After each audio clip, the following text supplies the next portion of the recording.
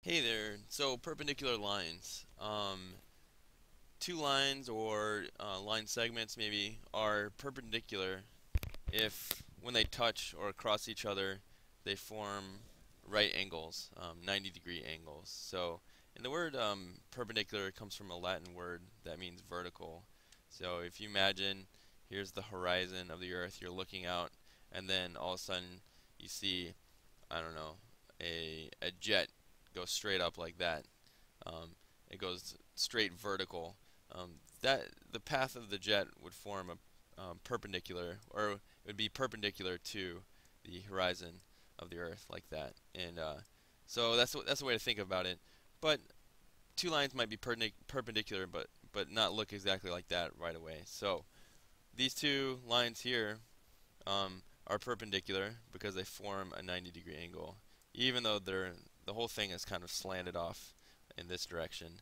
That's okay. As long as they form 90-degree angles, they're perpendicular.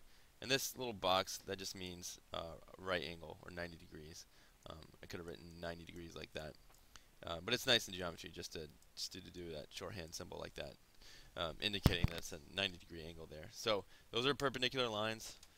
We've got two perpendicular rays here. They form a 90-degree angle. I've got a straight line here, this line segment AB, and this line segment CD is perpendicular to it because the two form uh, a 90-degree angle there. And here's the symbol for perpendicular.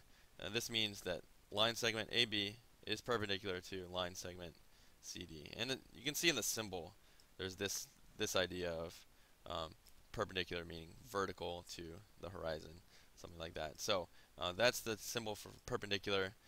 And you can just tell if the lines form a 90-degree angle, which can be written out 90 degrees, or a little box like that, then the lines or line segments are perpendicular.